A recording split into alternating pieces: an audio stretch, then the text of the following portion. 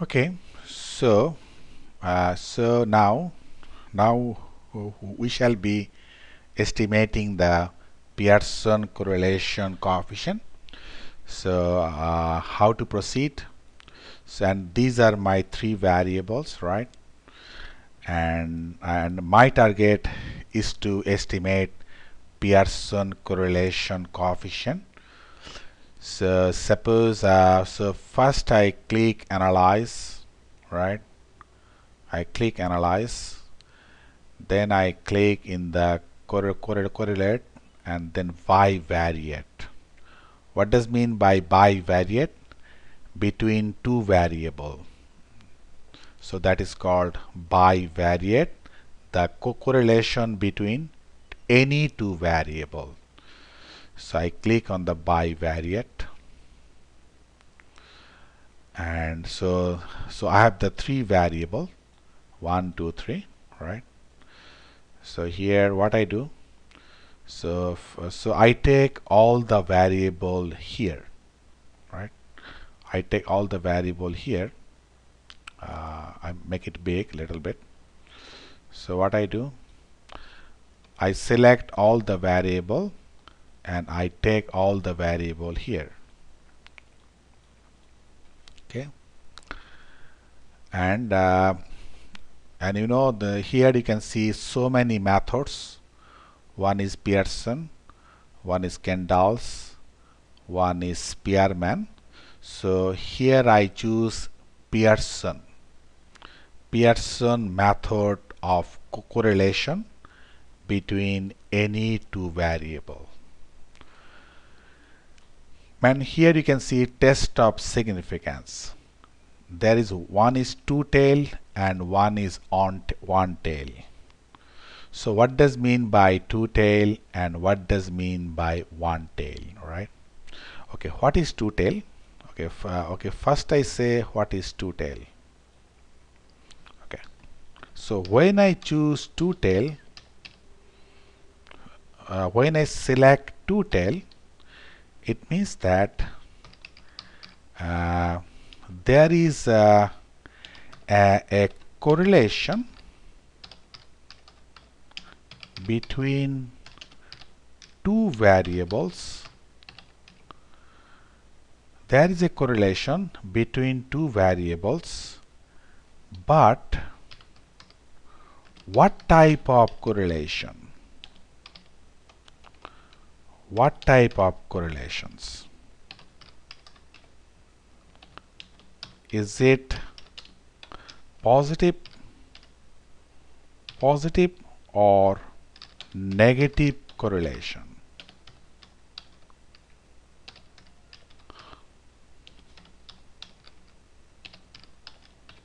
Okay, is it positive or negative correlation?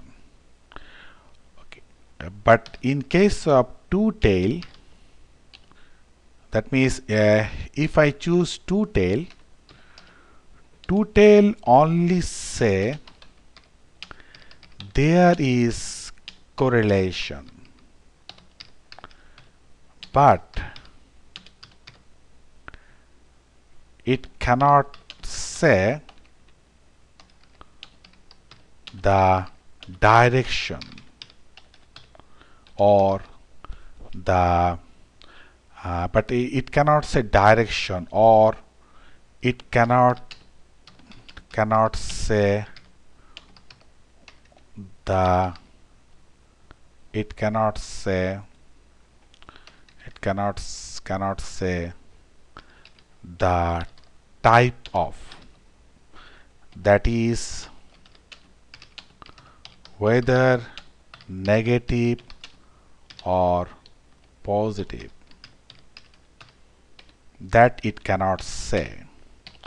So meaning that two tail can say that there is a correlation, but it cannot say what type. That means whether the correlation is positive or negative, two tail cannot say. So, but then what is one tail? One tail can say the exact relation of correlation between two variables. That means whether the relation is positive or negative. Okay, that one tail test can say. That is, what type of associationship, is it positive or negative? That can be answered by one tail test. Okay. So in this model, we shall be using the one tail test, not two tail. Why? Because we know that we know that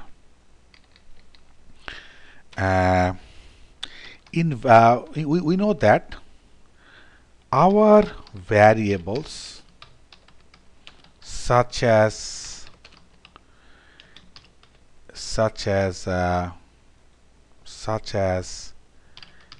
investment, so we know that our variables such as investment and savings has a positive relation that we already know from the population. So our variables such as investment and savings has a positive relation that we all already know, but we want to check it again. We want to test it again whether investment and saving has a positive relation or not.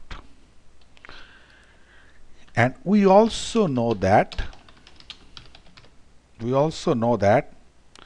our variables such as consumption and savings has a negative relation in the population that we already know, but we want to check it.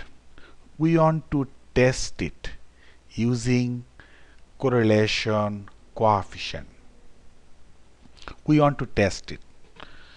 So meaning that here the testing should be one-tailed, not two-tailed. Why? Because here is a definite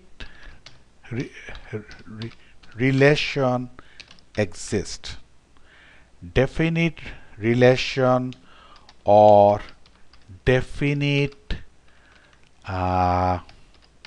finding exists. So we should take one tail test. And the thing is that when the relationship is not clear, then only we can take two tail test, right? When the associationship between two variables is not known, only then we can choose two tail test. But if the associationship is known, then we should choose one tail test. Okay, here what is happening actually? Okay, so here first I talk this one. Our variables such as investment and saving has a positive relation. Why? Because when savings goes up in the society, then society investment also goes up, right? When savings goes up, then investment also goes up. That we have seen from experience. So meaning that savings and investment should have positive relation, right? So on-tail test is appropriate, right? So one-tail test is appropriate to test our assumption. Okay, and also here we also know that consumption and savings has a negative relation. How? When consumption goes up, then savings goes down.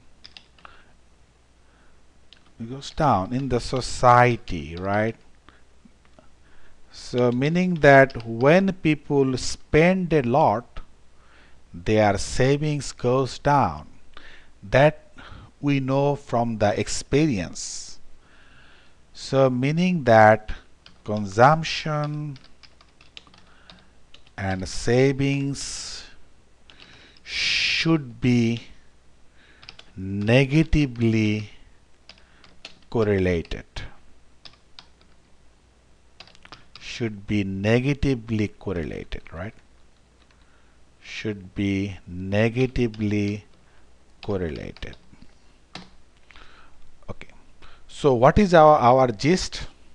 Our gist is savings and what is our gist? I am telling the gist.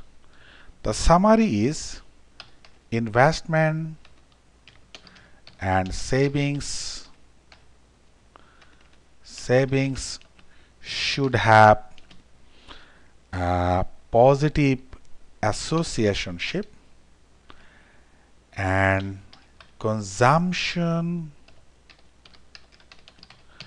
and savings should have negative associationship, right? And here we shall be using the one tail test, right, to test our hypothesis that investment and savings have positive associationship and consumption and savings have negative associationship.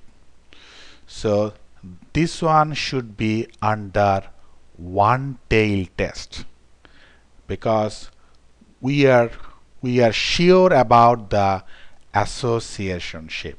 So we should use the one tail test, not two tail.